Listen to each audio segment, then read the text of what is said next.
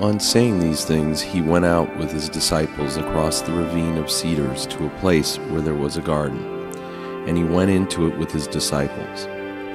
Now Judas too, who betrayed him, knew the spot, because Jesus had often met with his disciples there. So Judas got together the Roman garrison and some attendants from the high priests and Pharisees, and went there with lanterns and torches and weapons. Then Jesus, as he knew everything that was going to befall him, came forward and asked them, "Who is it that you are looking for?" They answered him, "Jesus of Nazareth." He said to them, "I am he." And Judas, who betrayed him, was standing among them. So when he said to them, "I am he," they took a lurch backward and fell to the ground. So once more he asked them, "Who is it that you are looking for?" They said, "Jesus of Nazareth." Jesus answered, "I have already told you that I am he. So if you are really looking for me, let these men go." He said this that the statement he had just made might be fulfilled. "I have not lost one of those whom you have given me." So Simon Peter, who had a sword, drew it and struck the high priest's slave and cut off his right ear. The slave's name was Malchus. Then Jesus said to Peter, "Put your sword back into the sheath. Must I not drink the cup which the Father has handed me?" So the garrison and its commander and the attendants of the Jews arrested Jesus and put handcuffs on him, and took him first to Annas. For he was father-in-law of Caiaphas, who was high priest that year. Now it was Caiaphas who had advised the Jews that it was for their welfare that one should die for the people. Simon Peter and another disciple followed on after Jesus, and that other disciple was acquainted with the high priest, and so went on with Jesus into the high priest's courtyard. But Peter stood outside before the door. So this other disciple, who was acquainted with the high priest, stepped out and spoke to the woman doorkeeper and brought Peter in.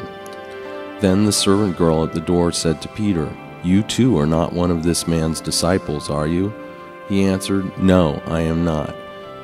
Because it was cold, the slaves and attendants had made a charcoal fire and were standing about it warming themselves. So Peter too was standing among them warming himself. Then the high priest questioned Jesus about his disciples and his teachings. Jesus answered him, "I have spoken publicly to the world. I have always taught in the synagogues and in the temple, where all the Jews are in the habit of meeting, and I have not spoken anything in secret. So why are you questioning me? Ask those who heard what I told them. Of course they know what I said." After he had said this, one of the attendants standing by slapped Jesus in the face and said, "Is this the way you answer the high priest?" Jesus answered him, "If I have said anything wrong, on oath tell what it is. But if what I have said is true, why do you slap me?" So Annas sent him over, still in handcuffs, to Caiaphas the high priest.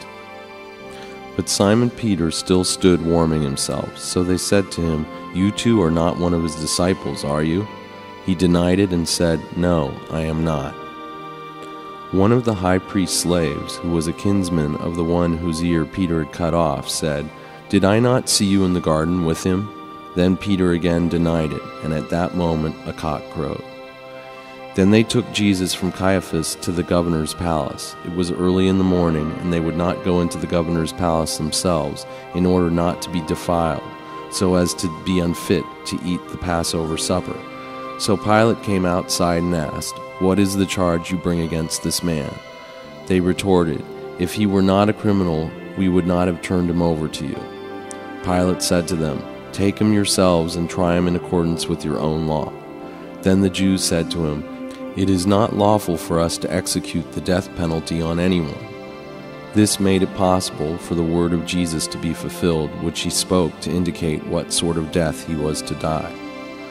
So Pilate went back into the governor's palace and called Jesus and asked him, "Are you the king of the Jews?" Jesus answered him, "Do you ask me this on your own initiative, or have others suggested it to you about me?" Pilate answered, "I am not a Jew, am I? Your own people and their high priests have turned you over to me. What have you done?" Jesus answered, "My kingdom does not belong to this world. If my kingdom did belong to this world, my attendants would have been fighting to keep me from being turned over to the Jews. But as a matter of fact, my kingdom does not come from such a source." Then Pilate said to him, "So you are a king then?" Jesus answered, "Certainly I am a king. For this very purpose I was born. For this very purpose I have come into the world, to testify for truth. Everybody who is a friend of truth listens to my voice." Pilate asked him, "What is truth?" On saying this, he went outside again to the Jews and said to them, "As far as I can see, I can find no ground for a charge against him. Now you have a custom to have me set one man free at your Passover time. So do you wish me to set the King of the Jews free?" Then they all shouted back, "No, not him, but Barabbas." Now Barabbas was a robber. So then Pilate took Jesus and had him flogged. And the soldiers made a crown out of thorns and put it on his head, and put a purple coat on him, and kept marching up to him and saying, "All hail, you King of the Jews," each one slapping him on the face. And Pilate went outside again and said to the Jews, "Listen, I am going to bring him out to you, for you to see that I can find no ground for a charge against him." So Jesus came outside, still wearing the crown of thorns and the purple coat. Then Pilate said to them, "Here is the man." When the high priests and attendants saw him, they shouted, "Crucify him! Crucify him!" Pilate said to them, "Take him yourselves and crucify him, for I can find no ground for a charge against him." The Jews answered him, "We have a law, and in accordance with that law he deserves to die for claiming to be God's son." As soon as Pilate heard that, he was more awe-stricken than before, and went back into the governor's palace and asked Jesus, "Where do you come from?" But Jesus made no answer. Then Pilate said to him, "Do you refuse to speak to me? Do you not know that I have it in my power to set you free or to crucify you?" Jesus answered him, "You would have no power at all over me if it had not been given to you from above. So the man who betrayed me to you is more guilty than you." Because of this, Pilate kept on trying to set him free, but the Jews shouted, "If you set him free, you are no friend to the emperor. Anyone who claims to be a king is uttering treason against the emperor." On hearing this, Pilate had Jesus brought out and had him sit on the judge's bench at the place called the Stone Platform, or in Hebrew, Gabbatha. It was the day of preparation for the Passover, and it was about noon. Then Pilate said to the Jews, "There is your king." But they shouted, "Kill him, kill him, crucify him." Pilate said to them, "Must I crucify your king?" The high priest answered, "We have no king but the emperor." So Pilate then turned him over to them to be crucified. Then they took Jesus, and he went out carrying the cross by himself to a spot called the Place of the Skull, or in Hebrew, Golgotha. There they crucified him, with two others, one on each side, and Jesus in the middle. Pilate had a placard written and had it put over the cross, "Jesus of Nazareth, the King of the Jews." Many of the Jews read this placard, because the place where Jesus was crucified was near the city, and it was written in Hebrew, Latin, and Greek. So the high priests of the Jews said to Pilate, "You must not write, 'The King of the Jews,' but write, 'He said, I am the King of the Jews.'" Pilate answered, "What I have written, I have written." When the soldiers had crucified Jesus, they took his clothes and divided them into 4 parts, one for each soldier, except the coat, which was without a seam, woven in one piece from top to bottom. So they said to one another, "Let us not tear it, but let us draw for it to see who gets it." This was to fulfill the scripture which says, "They divided my clothes among them, and for my clothing they cast lots." Now this was what the soldiers did. Near Jesus' cross were standing his mother and her sister Mary, the wife of Clopas, and Mary of Magdala. So Jesus, on seeing his mother and the disciple whom he loved standing near, said to his mother, "There is your son." Then he said to his disciple, "There is your mother." And from that very hour his disciple took her to his own home. After this, as Jesus knew that everything was now finished, that the scripture might be fulfilled, he said, "I am thirsty." A bowl full of sour wine was sitting there. So they put a sponge soaked in sour wine on a stick and put it to his lips. As soon as Jesus took the sour wine, he said, "It is finished." Then he bowed his head and gave up his spirit. as it was the day of preparation for the Passover, that the bodies might not remain on the crosses during the Sabbath. For that Sabbath was a very important one. The Jews requested Pilate to have their legs broken and their bodies taken down. So the soldiers went and broke the legs of the first man and of the other one who had been crucified with him. But when they came to Jesus, as they saw that he was already dead, they did not break his legs. But one of the soldiers thrust a lance into his side, and blood and water at once flowed out. The man who saw it has testified to it, and his testimony is true, and he knows that he is telling the truth, in order that you too may come to believe it. For this took place that this scripture might be fulfilled, not a bone of his will be broken. And again another scripture says, they shall look at him whom they pierced. After this, Joseph of Arimathea, who was a disciple of Jesus, but a secret one because of his fear of the Jews, asked permission of Pilate to remove the body of Jesus, and Pilate granted it. So he went and removed his body.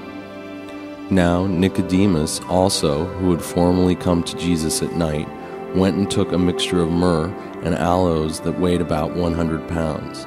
So they took the body of Jesus and wrapped it in bandages with the spices, in accordance with the Jewish custom of preparing a body for burial. There was a garden at the place where Jesus had been crucified, and in the garden there was a new tomb in which no one had yet been laid. So because it was the Jewish preparation day, and because the tomb was nearby, they laid him there. On the first day of the week, very early in the morning, while it was still dark, Mary of Magdala went to the tomb, and she saw that the stone had been removed from the tomb. So she ran away and went to Simon Peter and the other disciple, whom Jesus tenderly loved, and said to them, they have taken away the Lord from the tomb, and we do not know where they have put him. So Peter and the other disciple left the city and started for the tomb, and they both kept running. But the other disciple outran Peter and got to the tomb first. And he stooped down and peered in, and saw the bandages lying on the ground, but he did not go in. Then Simon Peter came running up behind him, and he went inside, and saw the bandages lying on the ground. But the handkerchief which had been over his face was not lying with the bandages, but was folded up by itself in another place. So then the other disciple, who had reached the tomb first, went inside and saw, and he came to believe it, for they had not previously understood the scripture which said that he must rise from the dead. So the disciples went home again. But Mary stood just outside the tomb and kept weeping.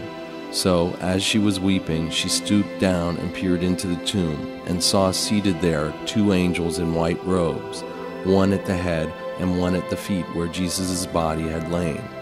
And they said to her, Woman, why are you weeping? She said to them, They have taken away my Lord, and I do not know where they have put him. On saying this, she turned around and saw Jesus standing there, but she did not know that it was Jesus. Jesus said to her, Woman, why are you weeping? Whom are you looking for? Because she supposed it was the gardener, she said to him, If it was you, sir, who carried him away, tell me where you put him, and I will remove him. Jesus said to her, Mary. At once she turned and said to him in Hebrew, Rabbi, which means teacher. Jesus said to her, Stop clinging to me so, for I have not yet gone up to my Father, but go to my brothers and tell them that I am going up to my Father and your Father, to my God and your God. Mary of Magdala went and announced to the disciples that she had seen the Lord and that he had told her this. In the evening of that same first day of the week, even with the doors of the room bolted where the disciples had met for fear of the Jews, Jesus went in and stood among them and said to them, Peace be with you. On saying this, he showed them his hands and his side, and the disciples were thrilled with joy over seeing their Lord. Jesus again said to them, Peace be with you. Just as my Father has sent me forth, so I am now sending you. On saying this, he breathed upon them and said, Receive the Holy Spirit. If you get forgiveness for people's sins, they are forgiven them. If you let people's sins fasten upon them, they will remain fastened upon them. Now Thomas, one of the 12, who was called the Twin, was not with them when Jesus came in. So the rest of the disciples kept saying to him, We have seen the Lord. But he said to them, "Unless I see the nail prints in his hands, and put my finger into them, and put my hand into his side, I will never believe it." Just a week later, the disciples were in the room again, and Thomas was with them. Although the doors were bolted, Jesus came in and stood among them and said, "Peace be with you." Then he said to Thomas, "Put your finger here and look at my hands, and take your hand and put it in my side, and stop being an unbeliever, but be a believer." Thomas answered him, "My Lord and my God." Jesus said to him, "Is it because you have seen me, Thomas, that you believe? Blessed be those who believe, even though they have not seen me." Now there are many other wonder works which Jesus performed in the disciples' presence, which are not recorded in this book. But these have been recorded, in order that you may believe that Jesus is the Christ, the Son of God, and that through believing you may have life as bearers of his name. After this, Jesus again showed himself to the disciples at the Sea of Tiberias, and this is the way he showed himself. Simon Peter, Thomas called the twin, Nathanael of Cana in Galilee, the sons of Zebedee, and 2 other disciples of Jesus were all together. Simon Peter said to them, "I am going fishing." They said to him, "We are going with you too." They went out and got into the boat, but that night they caught nothing. Now just as day was breaking, Jesus took his stand on the shore, though the disciples did not know that it was Jesus. So Jesus said to them, "Lads, you have no fish, have you?" They answered, "No." Then he said to them, "Set your net on the right side of the boat, and you will catch them." They did so, and they could not drag it in for the big catch of fish. So that disciple whom Jesus used to love tenderly said to Peter, "It is the Lord." When Simon Peter heard that it was the Lord, he belted on his fisherman's coat, for he had taken it off, and plunged into the sea. The rest of the disciples followed in the little boat, for they were not far from shore, only about 100 yards, dragging in the net full of fish. When they landed, they saw a charcoal fire all made, and a fish lying on it, also some bread.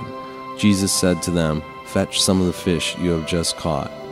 So Simon Peter got into the boat and pulled the net ashore, full of big fish, 153. And though there were so many, the net was not torn.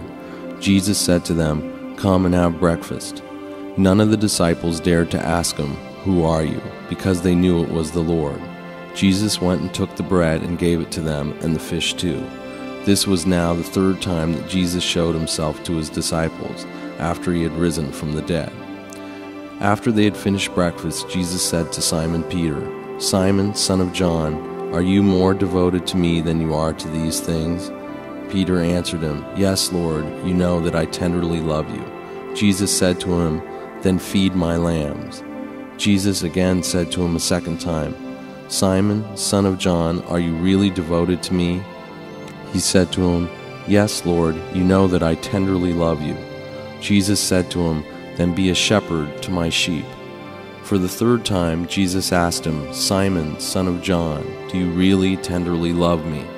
Peter was hurt because Jesus the 3rd time asked him, "Do you really tenderly love me?"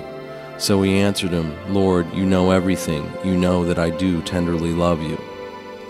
Jesus said to him, "Then feed my sheep. I most solemnly say to you, when you were young, you used to put on your own belt and go where you pleased. But when you grow old, you will stretch out your hands, and someone else will put a belt on you, and you will go where you do not please to go."